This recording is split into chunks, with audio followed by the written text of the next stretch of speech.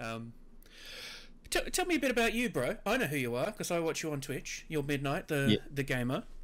Give the me gamer, the gamer, the dad, the hero. uh, the hero of the hour. Yeah, no, not really. I'm Midnight, and I game, and I've just recently started streaming. Actually, it's a relatively new thing. So I've been doing it for probably 4 or 5 months now.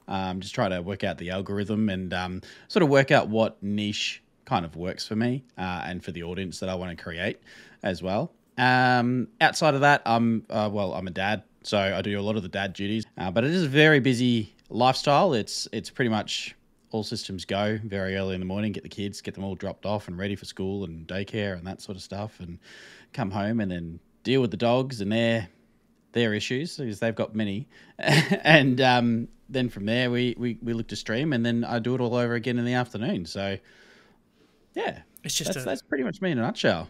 2 shifts a day of being hardcore dad mode. Yeah, yeah. Excellent, man. Excellent. What kind of games do you like to play? I'm probably more.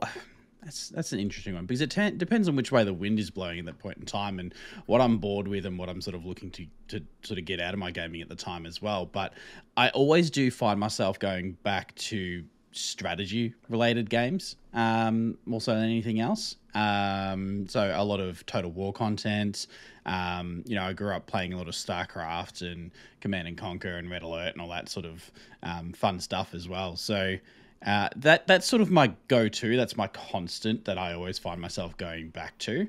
Outside of that, anything with a really expansive open world where I can create my ideal fantasy lifestyle and I can go and role play it and live it in that world, and they've created an environment where I can do that and live out that fantasy, if that makes sense. So yeah. Yeah, Yeah. 100%. No, I get you. It's often the case. I find with Twitch streamers, although there's many a kind, so many people say I'm a variety streamer, and I think no, trying to be a variety streamer would actually do my head in because I'll try most games, but there's certain games I just go no, I'm not interested in playing, as well as I'm going to default back to a few basics. Whether that's as Yeah. you say, I like the way you put it. Depends which way the wind's going. Sometimes I just want Yeah. to play alone. Like I want to play No Man's Sky. I need to be isolated. I don't want to talk to anyone. Hmm. And other times it's no, I'm going to play Killing Floor and murder zombies in front of people. Yeah, it's a bit like that. It's hard. I would say I would market myself as a variety gamer more so than anything else, but I'm finding now that I'm leaning back more into the strategy sides of things, and that seems to be what my audience is enjoying as well. So I'm happy. I'm happy with that. Very happy with that. Very comfortable with it. So No, yeah, that's something cool, I man. think that I'm good at it. I mean, people watch me, so I must be okay at it, right? Well, So people also look at train wrecks, so maybe maybe it's that. I do often find I get the most engagement when I'm doing terribly because everyone's either being supportive or causing the crash and burn, so they love it. The yeah. audience loves to get involved in that one. StarCraft, back in the day, that was on console. I did. Yeah, I played a lot on the was it the Super Nintendo or the Nintendo Would have been 64? 64 for I StarCraft. think it was 64, yeah, and we had the expansion Pack packs as well thing. that You have to yeah, like yeah. open the front of the console and like take it out Mm, and slam the other one that's in, it. and it was red That's because it it. went faster. What are your other nerdy hobbies and interests, if any? Because I appreciate being a full-time dad and also playing on the Ooh. PC. You might not actually have room for other nerdy things. No, yeah. Look, other than doing the washing, but I wouldn't say that that is a hobby in any way, shape, or form. Um, I, I do. I've just recently started, and this is with my sort of Total War binge. I've recently started collecting a Death Guard army for Warhammer 40k. It was something that I did as a sort of early teenage years. I sort of experimented a little bit with a 40k, but it was far too expensive for any standard teenager back in the Oh, 1990s to be 100%. able to collect. So that didn't last long. But yeah, I've just recently started doing that along with the painting involved with it as well. However, I am struggling to find the time to go back and to sort of to paint them and all that sort of fun stuff at the moment. So because it's either do something with the family or stream, and finding the balance between the two of them currently. But yeah, so that there's that, and I'm always on the lookout for good board games that I can experience with the family and with the kids, so that we can sit down on a Sunday afternoon and get out my little scythe and just play that for a good couple of hours and have a good laugh at each other. Yeah, no, that's cool. And that's important too, right? I think most people that are really into video games or any other nerdy hobby, either A, were trying to get away from something and they used it as an escapism, or B, they have so many fond memories of doing it with their friends and family that they love doing it. Except for Monopoly, because that tears families apart more than cocaine. Yeah.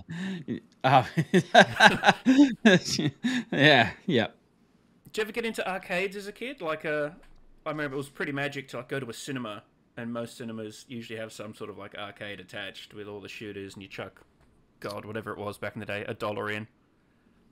Yeah, we did. We didn't have a huge amount of money growing up, and I always viewed the arcades as being sort of an unnecessary expense when I have a console. It's like, why would I go into to spend money at a place, pay to play when I can just go and get that experience and probably more of the fantasy that I'm looking for from my own experience at home, if that makes sense. So they were cool to go there with your mates, and maybe if you're at a party or something like that, and you do the little shooting one if you were lucky enough and your parents actually let you do it. Outside of that, not really. But yeah, we did have one attached to the cinema back in the country town that I grew up in. So yeah. That comment you made, if your parents let you do it. I'd completely forgot that people look for the most random shit to blame society's woes on. People are being really violent. Is it guns in the community? No, I'm pretty sure it's rap music. People are having a terrible time. Do you think it's due to low employment opportunities? No, video games. It's going to be video games are the problem. Yeah. It's 100% video games. Yeah. People try to ban. Don't get me wrong. They've banned a few video games, and I'm going to enjoy B-rolling this. Definitely, some video games have been banned, and you go, that's not unreasonable. One I've forgotten. It's like an over-the-shoulder shooter, and the story is your family have been kidnapped. You need to record murdering people so this guy can turn them into snuff films and sell them online or whatever. And it's like, oh, jeez. Yeah, I don't know if a 15-year-old actually just needs to even kind of dance around that. I mean, GTA. You just play Doom, right? Yeah, I mean, GTA has had its sort of runnings with the Australian government over the years as well. But I mean, that's a perfect segue into Rimworld, because Rimworld was not available to us here in Australia for the better part of a year. Really? Due to all of its drug references, because you can grow and sell your own drugs and everything like that. And I think it was at the point where the devs actually came in and renamed a lot of it so that it wasn't quite so realistic. Yeah. I mean, there's still smoke weed that you can harvest and sell. You sort of experience being that sort of drug dealer in the game itself. And so, yeah, the Australian government didn't like that at all. And so it was banned for sale here for about 12 months. But yeah. I can literally buy Drug Dealer Simulator on Steam for a couple of bucks, and everyone's cool with it, though. Yeah. What I love about Rimworld is I could describe it to someone. Like, if someone's listening to this and they've never played Rimworld, colony management sim where you can do a great deal. You can build a farm animals, you'll get raided from time to time, you can grow drugs, manufacture drugs, sell drugs, kidnap people, torture people, harvest organs, different body parts, sell them on the black market, and in your mind you're thinking, what a hardcore game. And then you boot up Rimworld. And it's like, no one has arms or legs, we're little dot characters that run around the screen, we have hardcore weapons, but we kind of just bump into each other. I love what people must imagine Rimworld is. I mean, people call it the war crime simulator. And you go, that's a bit unfair. Then you go, yeah, but I can take people's kidneys and sell them for cash. Yeah. And then Yeah, no. And as you were going through that list of things that you can do, I was actually ticking off mentally in my head of all the things that I've done in Rimworld, and they are very much all those things, you know. And even when you finish with somebody, you're like, it's a garbage pawn. I'll just harvest his heart, and then that's it. Yeah, like a He's done. transport. There's no morality. There's no overarching morality. You get the notification: transport pod crashed. You might be able to save them. And the first thing you do is look at them. Are they of any use to me? Yeah, No, yeah. they're not. Let them die, and then I'll cut them up and eat them. That's what I'm going to do. What value do you have to my community? But, you know, Rimworld's such a funny game. You know, it's had so much controversy here in Australia. And for the longest time, I really dismissed it as a game that I would be interested in because of its pixelated sort of art style that it has. It's sort of 2D thing. And for a long time, I was very much, I guess, a graphics snob. And really dismissed the game. And I think I came in pretty late. I sort of came into it at about 2020, to be honest with you. So I came in really late, and there was maybe 1 or 2 DLCs. And as soon as I played it, man, I was done. I was hooked. I knew that this was a game that I was just going to drop 6,000 hours in quite easily. And look, I'm probably about 1,000 hours deep now, and I would say I'm still a noob when it comes to Rimworld management and optimizing it. So, yeah, no, I remember, as you say, graphics snob because you're worried about wasting your money, I think, and having a bad game. And so when you browse games these days, like no longer is it a catalog or even a shelf on a wall. It's you're in something like Steam or whatever, and you've just got thousands of games available, and you go, little circle people that kind of bump and run into each other. And I remember I looked at it multiple times, and I'm looking at the advertisements for the game and thinking, why the fuck does this just have such incredible reviews? I can't reconcile the reviews with what I'm seeing. And then I picked up the game, and I died instantly, maybe 3 or 4 times, and had to YouTube, how the fuck do I grow plants so my guys don't die instantly? Like, the basic mechanics I don't understand. I mean, the modding community, it's mixed feelings on that. I love the fact people have the opportunity to get involved and to make some really creative changes is really, really awesome. I don't like the fact that some games now are coming out early access, so it's not finished, but I want you to give me money for it. I'm pretending to be really supportive of the modding community, but I'm using that as an excuse not to flesh out my game. The one thing I do like about Rimworld is they do keep putting out DLCs. And people are going to crack the sads, you know, rage in the comments. They don't do certain updates because they're expecting the modding community to do it. But I feel like the Rimworld guys do a decent job. There's mods I used to get that I don't need to get anymore because Rimworld added in versions of that into their DLCs when they launched them, which I appreciate. I think the modding community with Rimworld is really, really strong. And for the most part, I only just recently brought the DLCs for Rimworld, and I don't recommend that anybody do this. Don't buy all the DLCs and install them at the same time. It is a recipe That'd for be too much. Oh, it's an utter disaster. You're trying to learn too many mechanics, so just drip feed it. Just put one in at a time. But what I'm getting at is for the large time, I didn't feel the need to buy any of the DLCs because the modding community in that game was so strong, and there's so much quality there. I mean, Rimworld of Magic, shout out to that mod. It is amazing and takes the base game experience. If you can just afford the base game, just download Rimworld of Magic and have fun. You've got 500-600 hours plus worth of gameplay just in that single download, which is completely free to do. But you obviously support the people that make the mod and give them a thumbs up and a recommendation through the Steam Workshop. But yeah, it's fantastic. Yeah, it does suck a little bit with mods though. When they do come out and update a game, it breaks the entire mod list and catalog that you have, and you're sort of like, shit, I don't know if the mod author is even still around or active in the community anymore to update this mod, and I really like it. So there's the sort of the good and the bad with it, but for the most part, I've had pretty good experiences. I'm on a little bit of a breakup with Rimworld at the moment because we lost our settlement in quite a traumatic set of events. Rip Knotwood. It was called Knotwood. This is Knotwood, apparently. Yeah. Yeah, we're having some downtime just while we move on from that, because I think I dropped about 5 or 6 days worth of investment in this one colony, and for it to all blow up in a matter of what was real time 20 minutes, game time 12 hours was pretty traumatic. Yeah. I do love that. For those who don't know, when you start a new game in Rimworld, you've got a couple of AI options, and that determines kind of how crazy or not crazy the game will be as you play. And I think the developers have described the game as a story generator, that you can take your experiences in Rimworld and actually use them to tell someone about it, which again I think falls back to that. What I hear about Rimworld versus what I see about Rimworld are really different. How did your colony die? Tell me. You guys are about to fuck around and fight. Oh shit.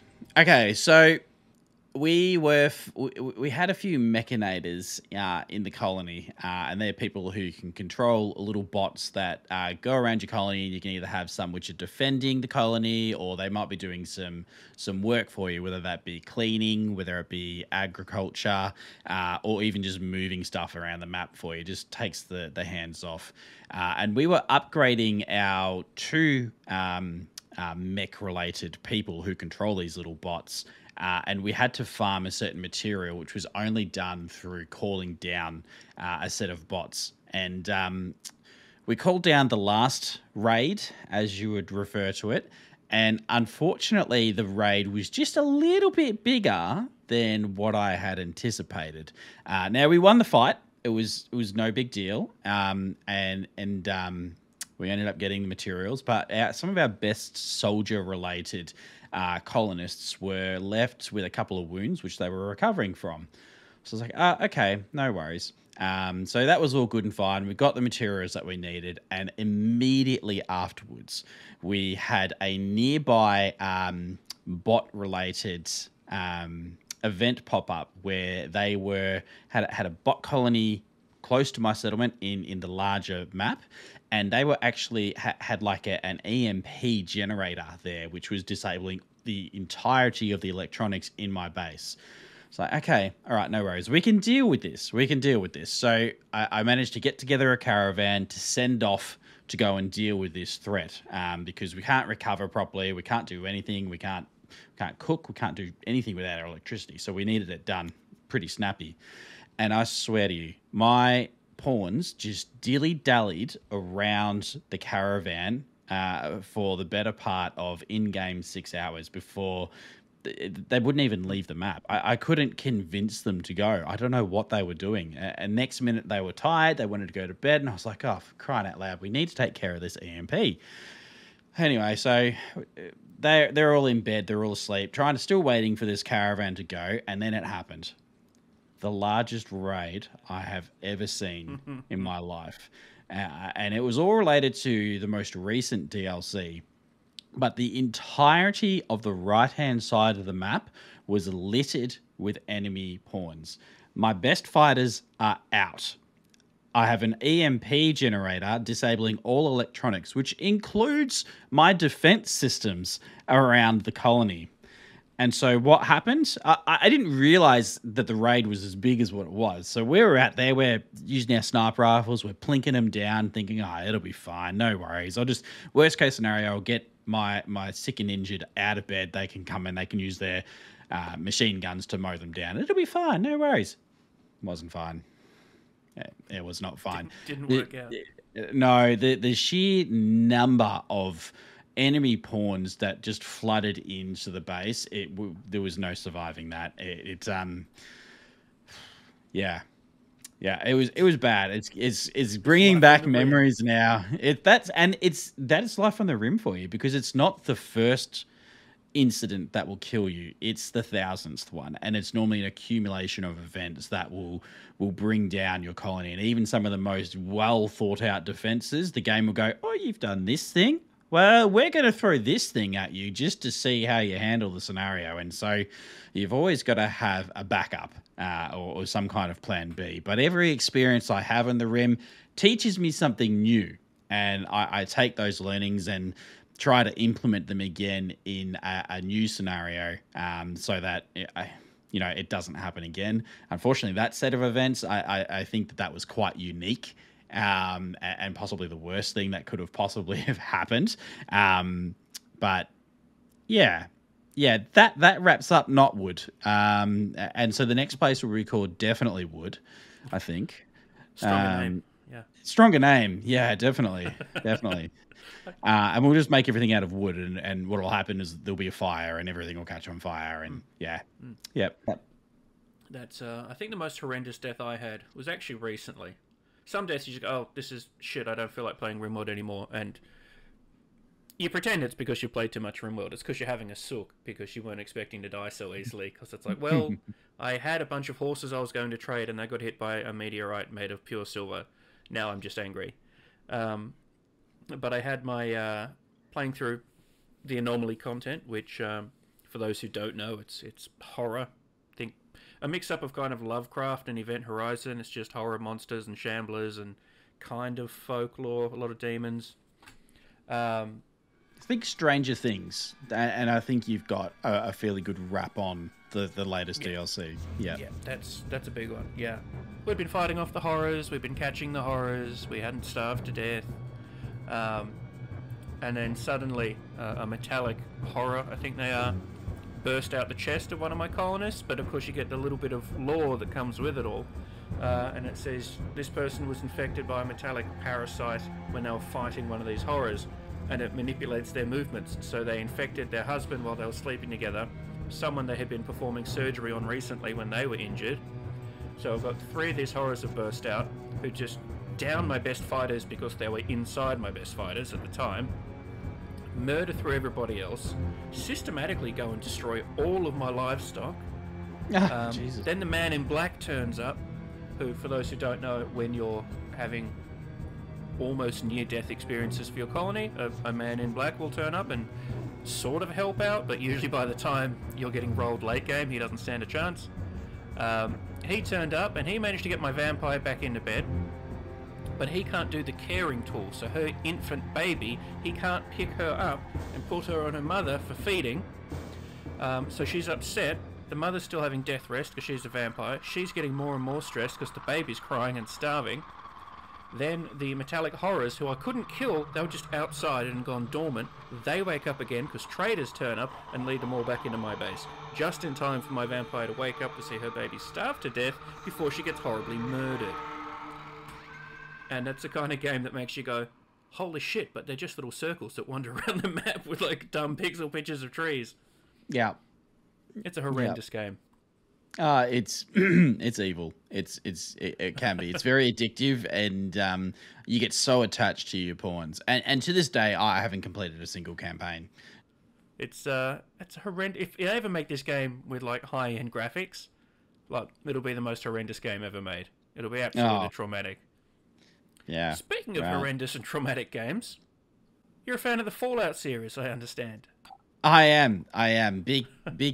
Big fan of the Fallout game. And it comes back to, if I can create a fantasy where I live in, what would that look like? And Fallout is very fond to me because it's what got me back into gaming. For the largest time as a child, I was a huge gamer, and then you sort of hit your late teens, your early 20s, and you're like, I'm not going to game anymore. It's fine. So I gave it all up. And then I experienced Fallout 3, and that was it. I was a gamer for life. I was done. And it's right when sort of guides were maybe in their early inception. I think that was around that Fallout 3-ish sort of era, so your 2007-ish, 2008-ish sort of time. And, just the ability to be this lone survivor and just wander into these places and explore this, at the time, enormous map, and uncover all these different stories which had real choice and consequences associated with them. It just drew me in, and that was it. I dropped maybe 1,000 hours into just Fallout 3. So, and then from there, we obviously had Fallout New Vegas, which was maybe 2010, 2011, which is arguably, a lot of people say the best of the Fallout series. Yeah, it's hard between Fallout 3 and Fallout New Vegas. You know, I have fond memories of both. I don't play it as much now as what I used to. I find I've moved on from it a little bit. Sort of moved on from a lot of Bethesda games recently, to be honest with you. And they're just not hitting the same spot as what they used to. So, yeah. I think it's nostalgic and lovely, but a bit of a shame creatively, both in games and even television these days, where there's a real theme of we're remaking a game. Like, it's nostalgic and lovely that they remade Diablo 2. But why the fuck didn't they just make a better Diablo 4? Yeah. Would have been a lot easier, right? Right? Like, come on. There was, having just picked up Diablo 1 again recently, I'm like, yes, it's clunky. Yes, there's things you would improve. But if someone said, here's my early access version of a hack and slash, I'd go, yeah, you've got it going on. There's things you need to add. But at its core, this is a really, really solid game. And then they kind of improved. I think they hit the height and say Diablo 3, and then Diablo 4 are like, yeah, those things that really were just a moment on there. No, we're going to get rid of those things. Don't worry, it's really pretty, though. And it's like, fuck's that, come on, guys. What are you going to do, re-release Fallout 2 because Starfield was terrible?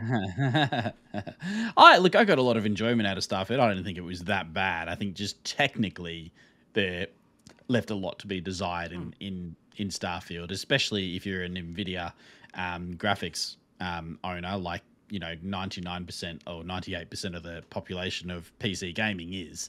It definitely left something to be desired there. But look, coming back to Diablo, I do believe they're fixing a lot of the problems that players had with Diablo 4 with the Season 4.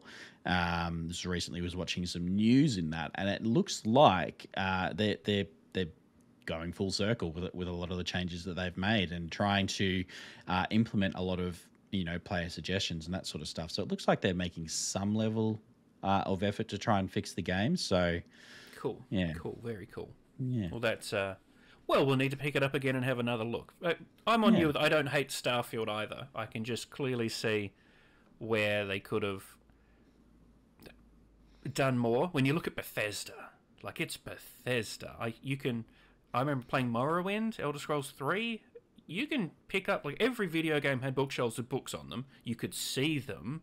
In Morrowind, you could pick them up and read them. Big on Skyrim, but I never experienced Morrowind.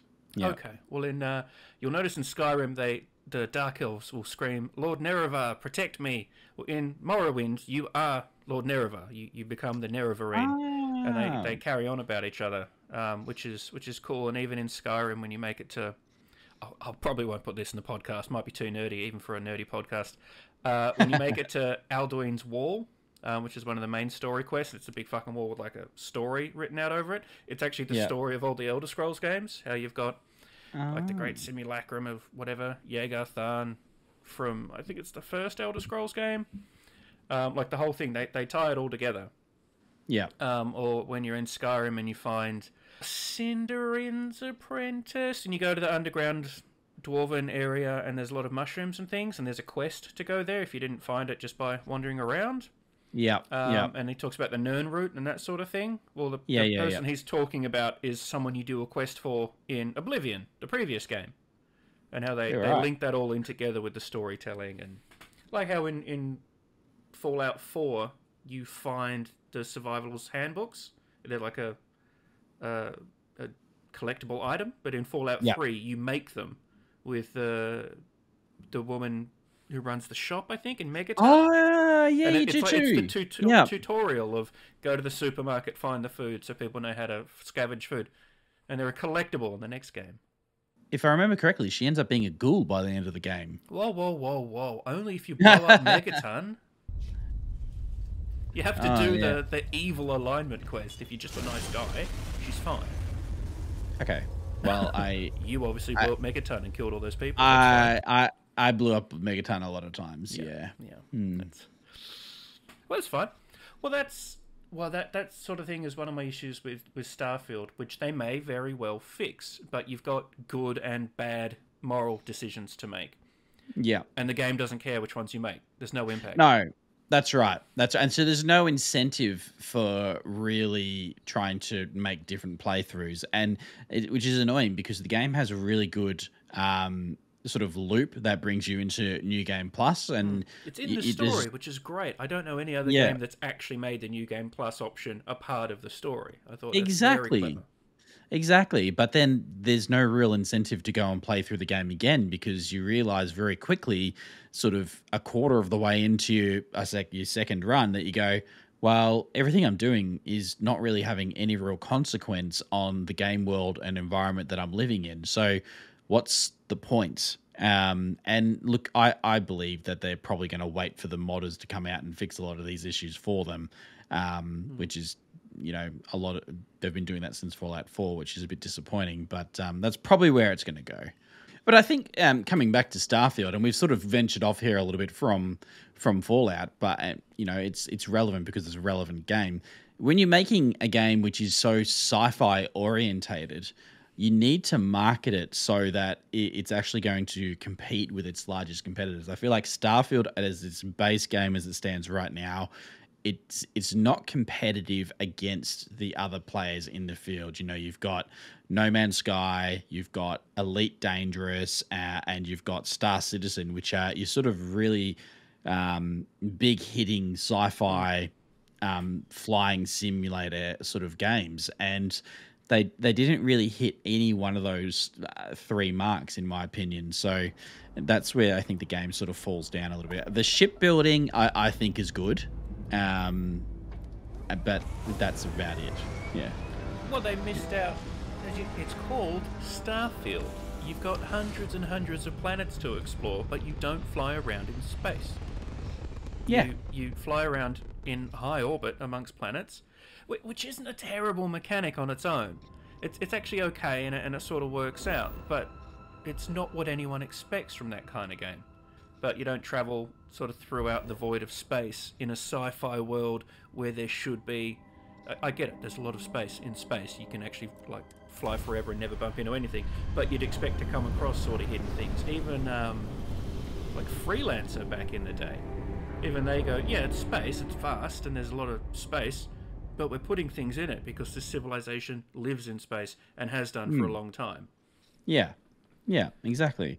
And look, they might have just thought that it would be boring traveling from point A to point B, but that is what people want from a space game. Is they want all of it, and not just the little pockets that you sort of found yourself loaded into in Starfield. So yeah. Yeah, if someone bought a space game and then complained that traveling distances were too long, the response is, "What the fuck did you expect? It's what did you expect? Game. Exactly. We've given you fictional faster than light travel. What more do you want?"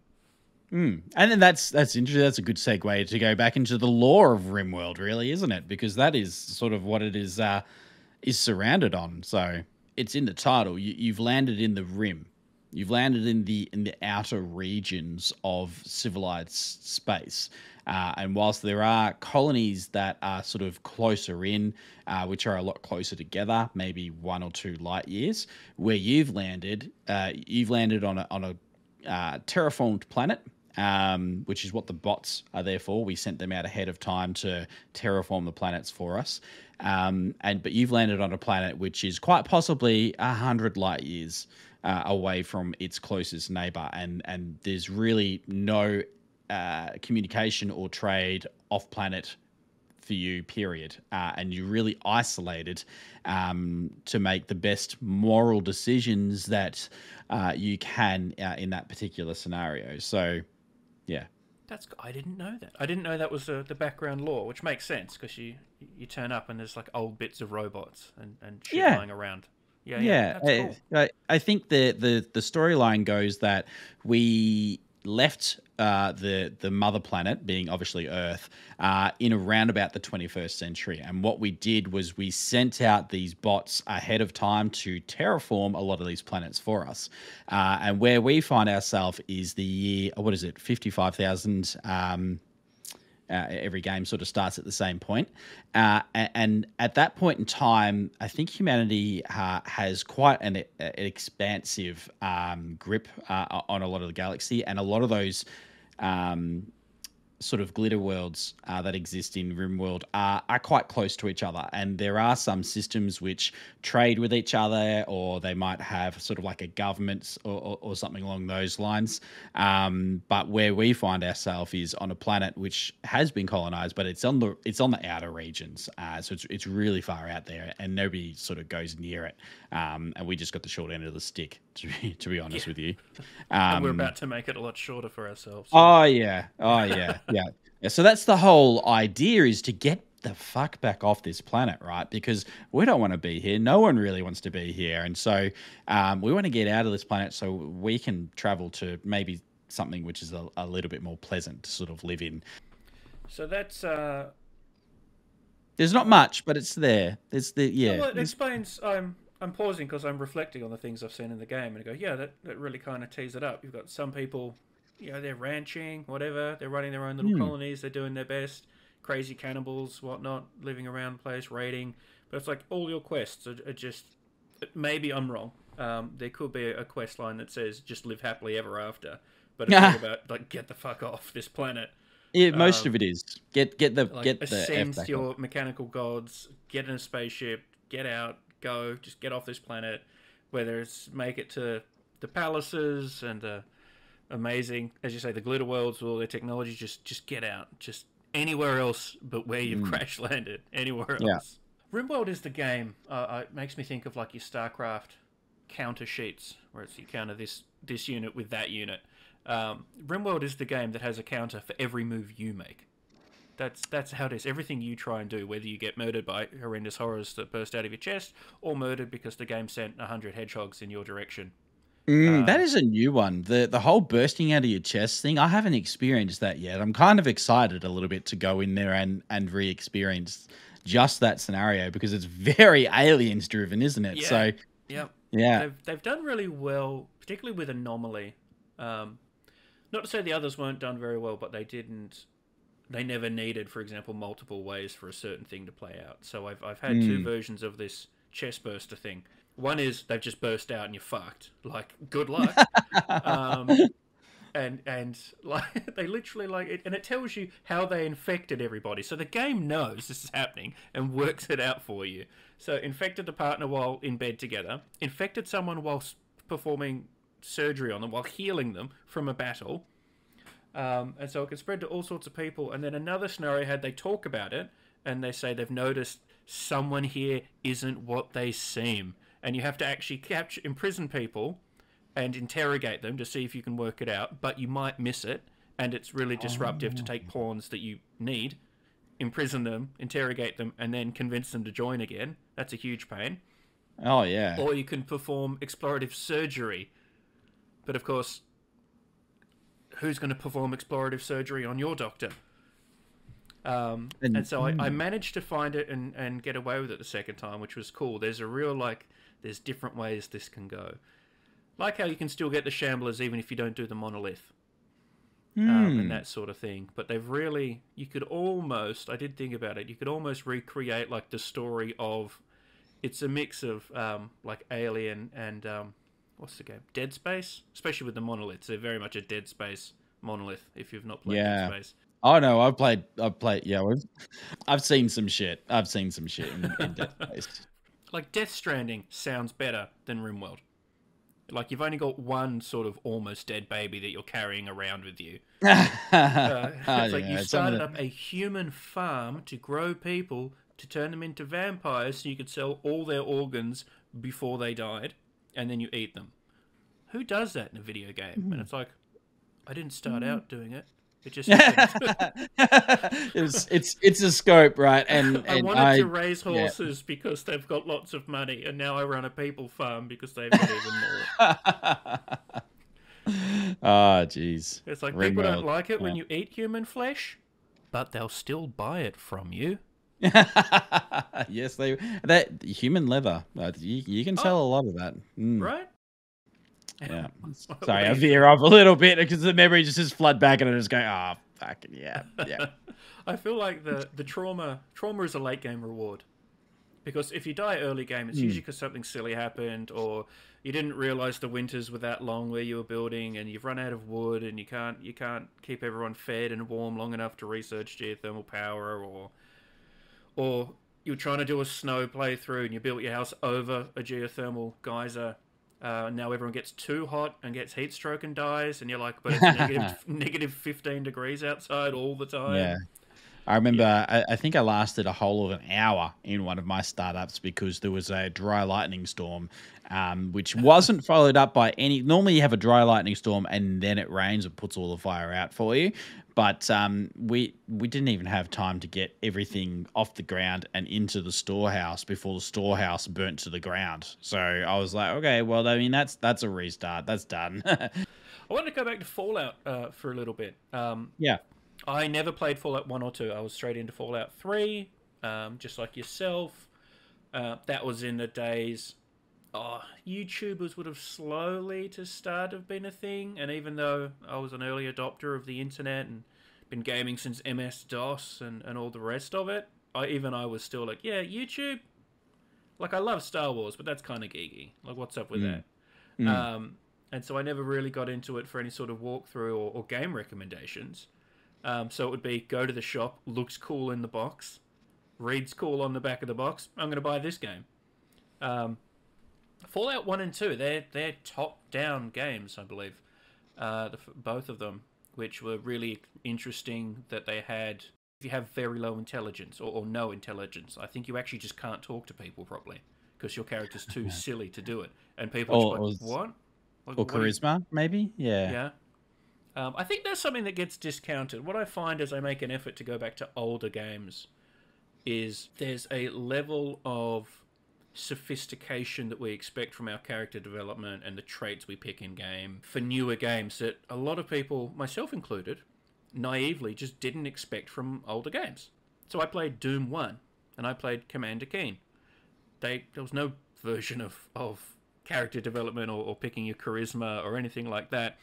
And then I start to realize, like Fallout 1 and 2, that's remarkably sophisticated. Or some of these games I see reviewed on YouTube that are older games where you go, it looks like a really basic first-person shooter, but if you stop and actually read all the content, which almost no one ever did, the story in here is deep, and it changes depending on what you're doing. And I think even in Fallout 4, I was excited because it's such a standard mechanic that you've got dungeons around the world, caves, and in Fallout, of course, it's little raider groups and that sort of thing. That they actually, the stuff you find in different areas changes depending on where your character's been to start with. I know there's that one in Fallout 4.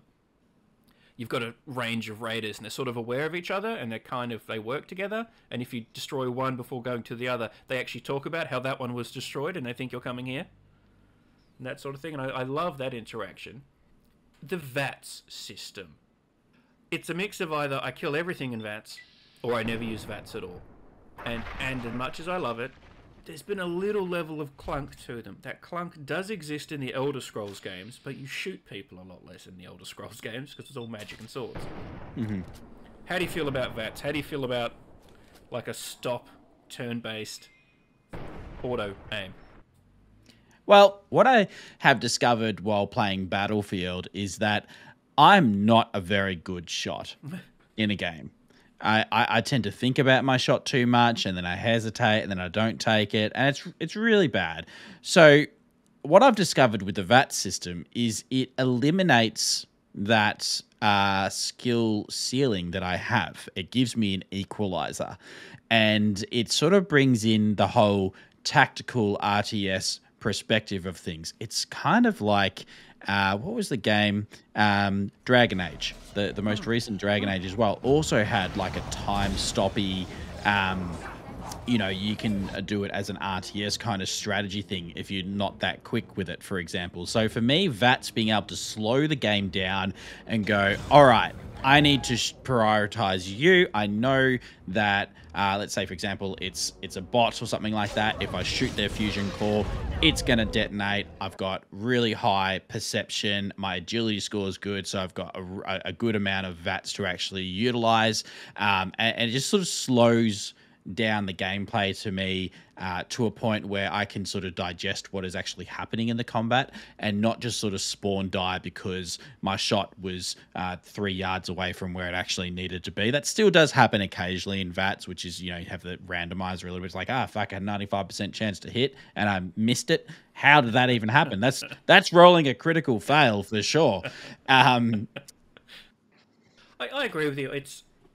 I use it whenever I play, and then I always feel kind of like I've eaten KFC.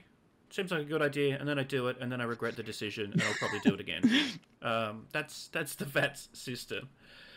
But then at the same time, if I'm doing a stealth build in Skyrim, the amount of quick save, quick load I'm doing to get that pickpocket skill, of course I just can't be fucked with just the dick around. Like, how are you supposed to legitimately level your pickpocket skill and not just get absolutely destroyed unless you make it the first thing you do? It's like, I'm going to cheese the game. Like, if I'm in a permadeath run in Rimworld, the rage cage is Control-Alt-Delete because you died and you don't want it to save.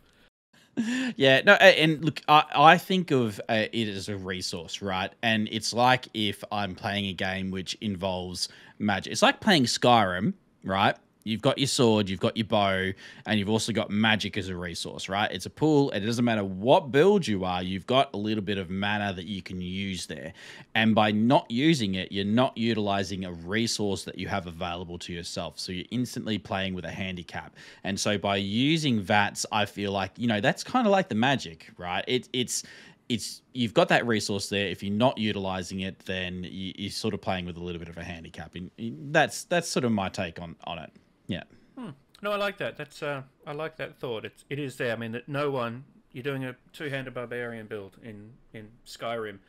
You're going to use the basic healing, whatever it is. Yeah. Heal lesser wounds, whatever they call it.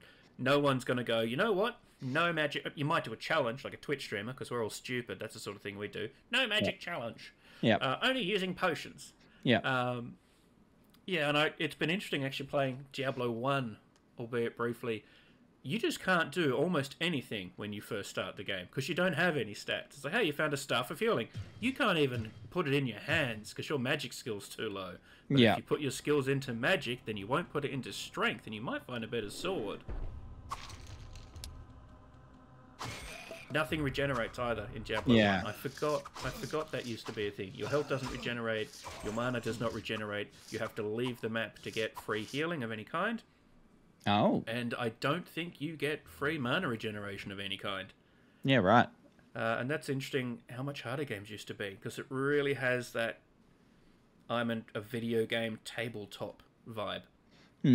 It's not like, we know this is a video game, we know how gamers game, everyone's got a little bit of health regen, everyone's got a little bit of mana regen all the time, no matter what. You've got a few basics, here's what you can do. It's like, no, you got to build this character. And the enemies don't respawn. You can't grind your level. You can only go into constantly harder and harder places. Hope for the best. Yeah. And then, of course, I died, and I hadn't saved my game. Oh. And if you don't save your game, and you die, it's like done. Everything is permadeath. Permadeath is normal. Permadeath is how video games used to work. And you go, yeah, that is how they used to work. Like arcade games, everything. Doom, Duke Nukem, all of them. But you just died. That was it. If you didn't save your game, you just died. There's no, you respawned in town and off you go. Maybe go and collect your stuff again. Like it's satisfactory. Let's just save the middleman. I think it just makes it more accessible to people, though, and that's sort of the idea of in modern gaming is to make it more accessible to more people, and so you'll sell greater volumes as a result of that. It's all a sales pitch, really, at the end of the day. So, and that makes sense. You can make it games that you love. If someone's making it inaccessible to themselves, you want to watch. Like if I'm doing a permadeath run on Rimworld, I'm going to get more views than a non-permadeath run because the stakes are that much higher that my little dude's going to get his head cut off. Total War. You're a Warhammer fan, both 40k and fantasy, I believe. Yep. And Total War have both a 40k and a fantasy edition. Is that correct? No, not quite. So they've come out with the the Warhammer edition. 40k is rumored to be the next big Total War game. So that is apparently what they're working on now, the leaks, the sources they're coming from are fairly big in the industry. So I would suggest they're fairly credible. I'm very excited if they are true because, it's really combining two very big passions of mine. But Warhammer. Total War Warhammer 1, 2, and 3. I've played all three of them, and it has been an absolute pitfall of time for me. I love it. Yeah. Where do you want to start? Is it all about moving just your units around? Is there some a level of city building or town upgrading involved? Yeah, absolutely there is. Where do you start as a new player? So you pick. I'll probably go and buy the game after this. Let's face it. Where do you start as a new player? Well, I would say it's harder to start as a new player now, and the reason being is Total War Warhammer 3, as it stands right now, is the combination of 3 separate Total War games. So you have Total War Warhammer 1, then 2, and then 3, and they always said it was going to be a trilogy. Now each game itself has its individual primary game mode. So for Total War Warhammer 2, it was the Vortex campaign, and then for 3, we've got the Realms of Chaos. But then in Total War Warhammer 2 and 3, they also had this Mortal Empires and now Immortal Empires, which is the combination of all 3 games, all the factions that have been released for all 3 games, put into, in its current format, Immortal Empires, the entirety of the the entirety of the Warhammer map in its existence. So if you go and look at a Warhammer from Games Workshop map, that is the map that you're actually playing on. So the scope of the game is enormous. There's well over 300 settlements scattered across the entirety of the map. And it's your job to, you've got 1 of 3 victory conditions. You can either go for your short campaign victory, which might be to go and beat up your neighbors and take their territory.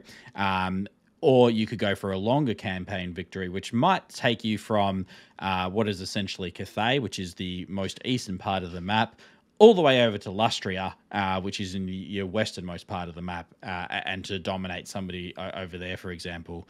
And then you have your total dominance campaign, which basically is a map painter, and you've just got to go around painting the entirety of the map, which is probably 200 to 300 hours in a campaign just to do that. So it's quite expensive. When you say painting the map, you mean killing everyone and taking everything for your own?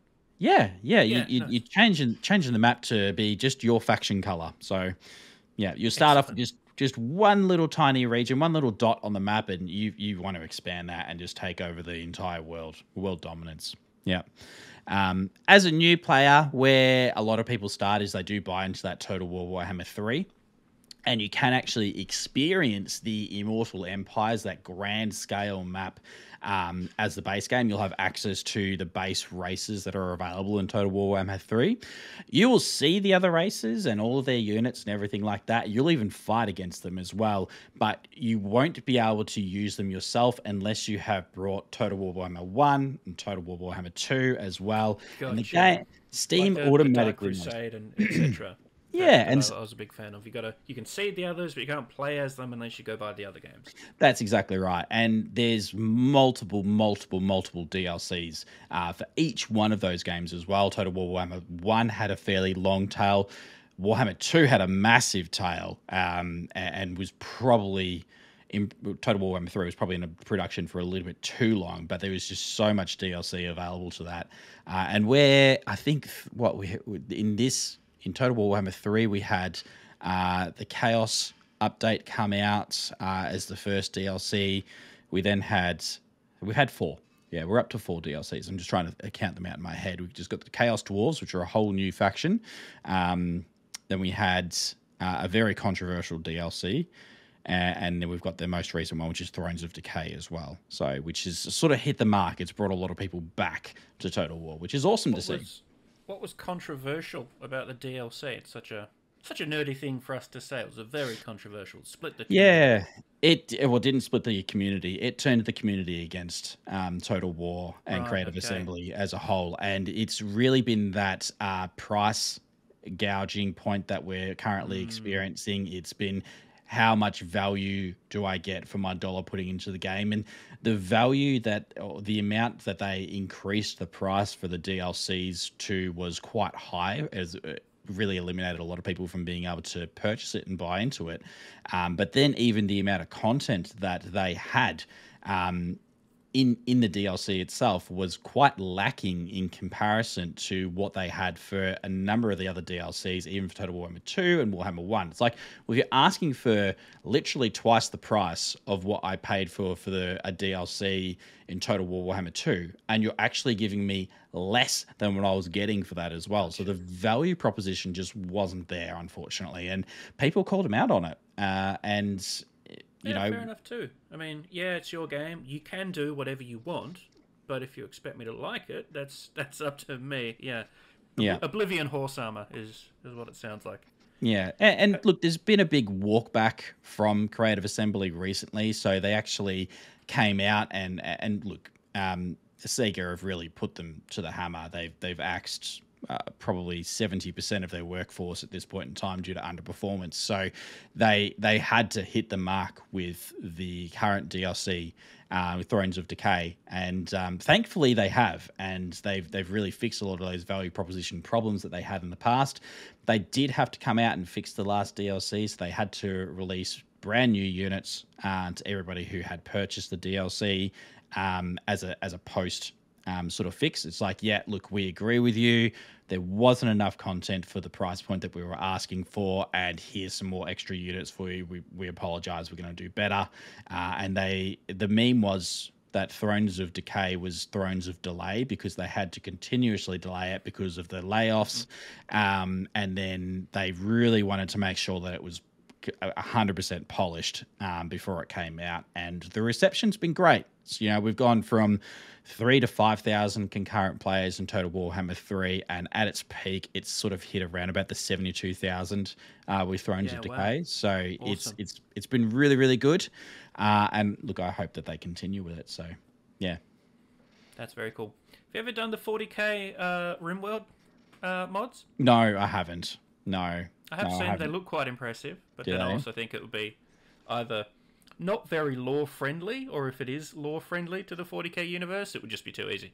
Yeah, unless your enemies become Tyranids, I feel like the gas guzzlers are coming in for a raid, and you've just turned up with Space Marines and absolutely torn them to pieces. Yeah, and I do like my Games Workshop games to be very similar to lore. They need to be lore friendly, otherwise I can't really get into the game itself. It's like if I'm going to boot up Fallout 4, for example, and I'm going to install 10 billion mods, I'm going to make sure that those mods are as close to lore friendly as possible. I don't want to be rolling in there with an AK or whatever it might be. Yeah.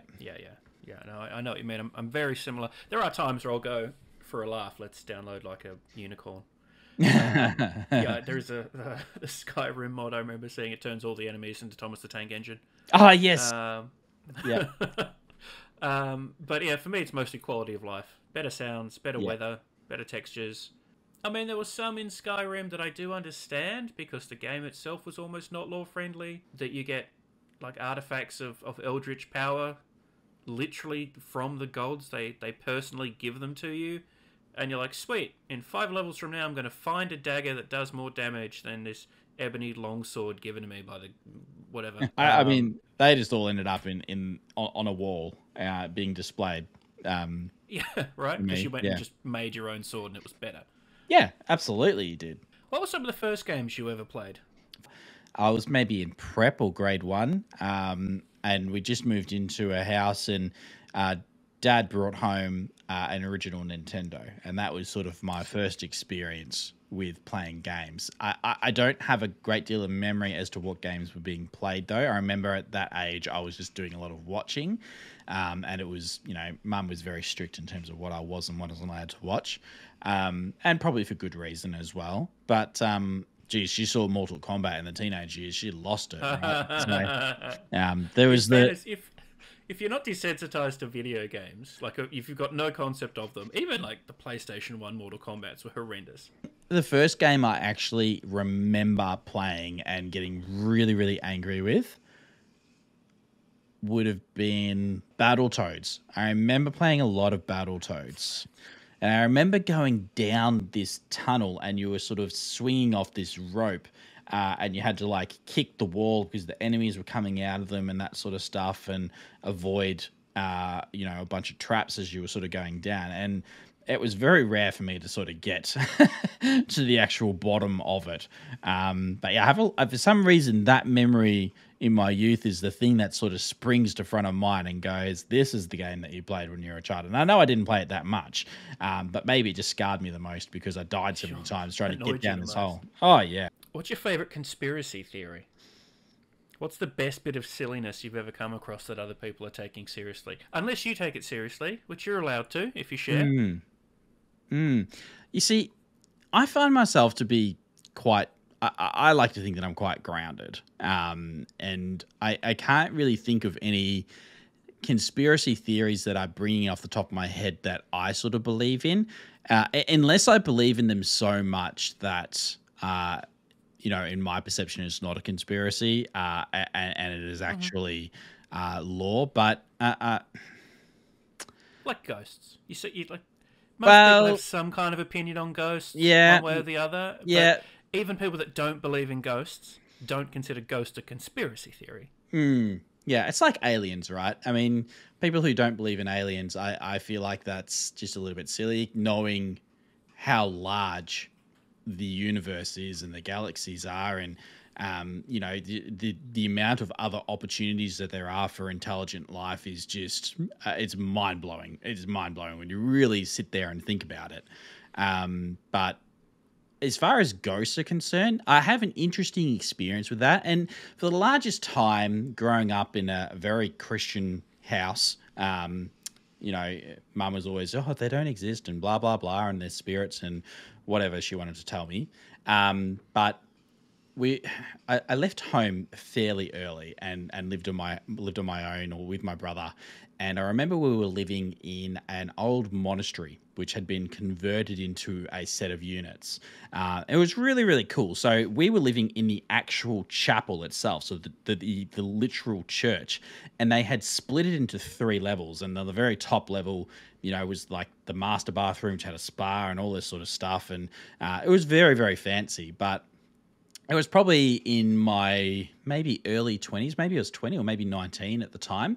And we were on the terps, having a good time, as you do at that age.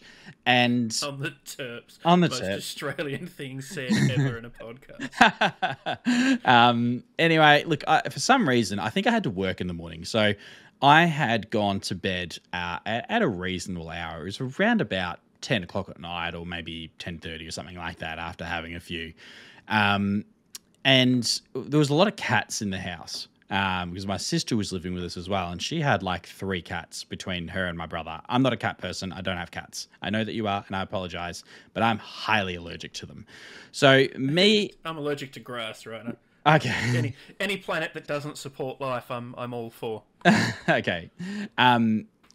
So yeah, gone to bed, and it was probably maybe 1 o'clock in the morning. And you know how, and you would probably appreciate this, when your cat comes and sits on the end of the bed and it sort of pulls down the sheets, right, around your feet and you can't move them. And I was having that experience. And I'm like, in a semi-conscious state, fucking kicking my legs, just, goddamn, there's a bloody cat on the end of my bed. They don't like me. Why the hell would there be a cat on the end of my bed? Why would they even come in here? They know not to come near me.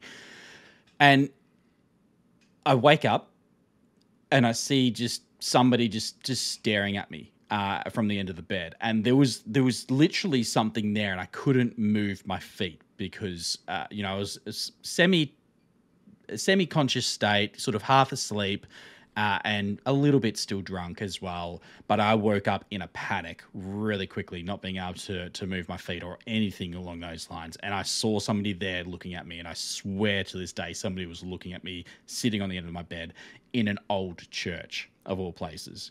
And this is freaking freaky.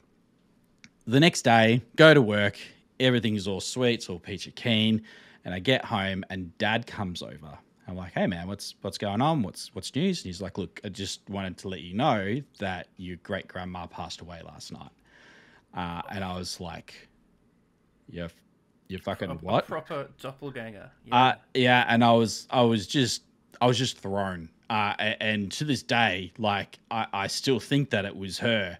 You know, coming to say her goodbyes to everybody, and she just happened to be sitting on the end of my bed, and you know, yeah. Yeah, wow. I just every time I think about it, it gives me goosebumps, and I just go, well, it was definitely an experience, and it's left me definitely open minded, and I wouldn't sit there and run around and advocate that ghosts are real, and you know, knocking everyone's door. The end times are You're coming. open to a possibility. Yeah, well, after that experience, you know, I would have dismissed anybody as if they were a lunatic, right? But after that experience, I was sort of like, I go, okay, well, no, I get it now. That was definitely a thing, and it threw me for a good while, and yeah.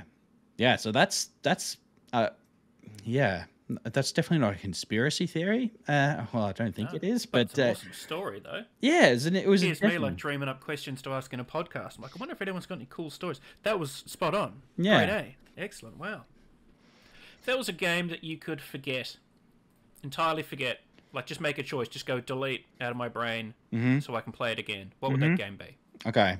Oh, do you want me to delete it as in it was like a good experience and I want to experience it again? Yeah. Like for me, it's Subnautica. It was so much more of a better game than I was expecting in regards to its atmosphere. To just be able to forget that game and jump back in again, or like, wow, this is awesome. I'd love to do that again. Oh, jeez. What's the game just made you go, this is fucking great? I want to be surprised by how good this game is again. It would have to be the Dawn of War series. Yeah, specifically Dawn of War 1 and 2. Dawn of War 3 can go jump off a cliff. That's fine. They really screwed the. Is that Dark Crusade or the one before the Dark Crusade? Just Dawn of War 3 in general. Right. They cancelled most of everything after they released that game. But yeah, Dawn of War 1 and Dawn of War 2. Sorry, I'm with you. Yeah, I was thinking of all the expansions to Dawn of War 1 when you said Yeah. Dawn of War 3. Yeah, got it. Yeah. I think Soulstorm was probably one of my favorite DLCs for Dawn of War 1. I remember playing that a lot, and Winter Assault as well. And that's interesting because that sort of feeds into that grand strategy perspective that I really enjoy from my Total War games. It was giving it a red hot try with was. elements from the tabletop. I mean, I was playing that again recently. I think the modding community goes really hard on that to try and take that game and sort of bring it to the grander scale so you can have units the right size and that sort of thing. But parking your units in terrain and that sort of thing. I think the base building, as much as I love the games, don't get me wrong, left it. There was no other benchmark, really, that I can think of that said, we're taking this kind of game, we're trying to make it real. But if someone says, I'm taking the Warhammer 40k tabletop game and making a like-for-like animated version for a video game, I'm in. That's awesome. Yeah. And then Dawn of War 2, Chaos Rising. Just having fun corrupting your squad of Chaos Marines and slowly turning them into Chaos Warriors over the course of the campaign, and seeing, you know, which ones left you, how far could you push them before they were like, you're totally corrupted, I'm gonna fucking purge your ass. It was a great experience. I dropped quite a few hours in that. Mate, this has been fucking cool chatting with you. Well, thank you. You're really into video games in a level I didn't expect, and that's fucking great. That makes me really happy. I'm here to please, I guess. That's cool. Buddy, this has been absolutely excellent. Thanks so much for coming to episode 2 of Lore Stories. Yeah, thank you for having me. It's a real honor to be here, and I look forward to catching you streams and seeing the video.